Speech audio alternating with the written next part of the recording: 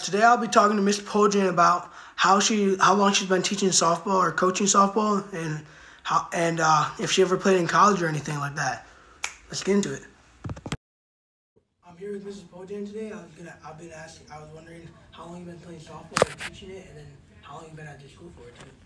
Well, I've been at this school this is my 13th year teaching here, which sounds like a long time, but it's not. I've been playing softball specifically since I was about 8 years old in like rec leagues and when I was younger. And then in high school I got a scholarship to play at Indiana University, so I went there. Each summer when I came home I'd have coach teams, so I've been coaching since I was about 18, just like helping people or coaching myself.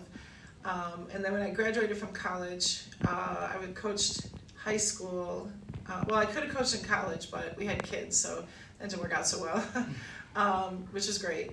But I coached at Milan High School for a couple of years, Chelsea High School for a couple of years, and then when our second child was born, I decided it was time to be done with coaching like in high school. So I started doing pitching lessons for about 10 years, and then it just got to be a lot.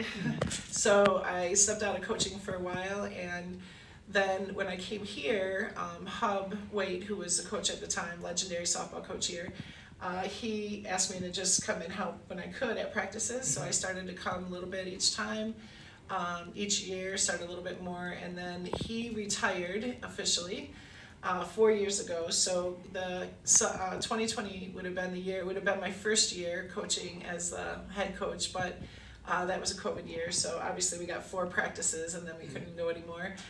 So this will be my 3rd full season as the varsity coach, and I have 3 other coaches who work with me, and we have every year it's just great fun. I just finished talking to Miss Poljan about it. That was pretty cool. She played college softball, so that's it.